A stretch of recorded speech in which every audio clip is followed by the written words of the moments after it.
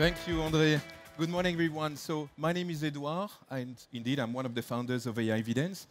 And AiVidens is a young startup dedicated to artificial intelligence applied to debt management. So for example, and among others, we can predict when your customers will pay and when. Last year, when we look at the market, the total amount of losses due to unpaid invoices was about 200 billion euros. It's about 2.3% of companies' annual revenue. It's really a lot. And though every time we talk to companies about that, they come with the same question. How can I do better? How can I do better knowing that I've implemented the best solutions and I've implemented the best processes? And that's where we come into play. We, AiVidens. So we've done our homework, we've analyzed the market, we've talked to many companies, and actually we have created a solution that will answer two of the key issues that we have identified. One of those issues is the fact that when you look at the collection process, it actually starts when invoices are due or close to be due. So in other words, it starts when problems have occurred already. That's the first issue. The second one is that when you look at the amount of work and the amount of items that teams have to work on, it's actually more than what they can do. And that's why we have created a software solution that is based on 4 pillars. The first pillar is about payment predictions.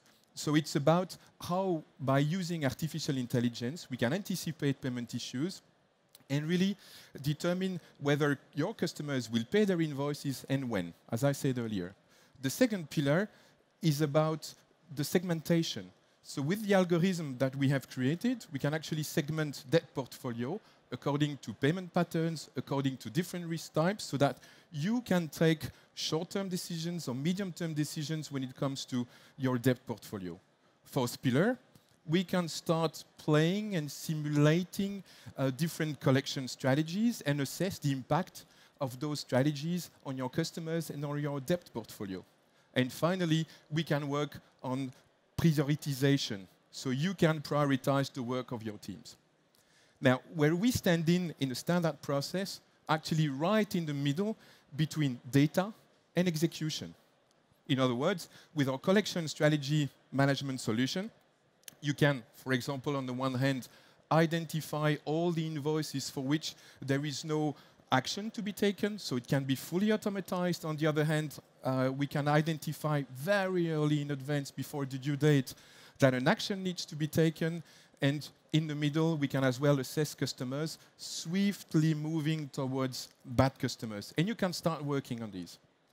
Now, over the last 12 weeks with SAP IO as part of their acceleration program, we have been working on a seamless process by integrating our products with SAP components. And today we can say that we collect the data from SAP systems, right? Invoices and payments and beyond. We process those data in our solution using artificial intelligence to produce the predictions and the segmentations. And then we use SAP solutions to the SAP Analytics Cloud to edit some of the reports with drill down and whatever. So you have the financial reports, standard ones. You have prediction reports where you could say, for example, I would like to understand the gap between the expected cash and the predictive cash. You can see the segmentations. You can see heat maps with probabilities of collecting the money back. And then only once you understand your portfolio situation, you can start making simulations on different collection strategies, right? But the key thing, again, is once you have done your simulations and froze one of the collection strategies you were willing to focus on, we then transfer it back to the ERP system so that the end users specialized in collection could start working with the collection strategies that we have defined. Now, we can say, and we are proud to say, that the two brands together, SAP and AiVidens, we can achieve great results. For example, 20% of improved operational efficiency. It's huge.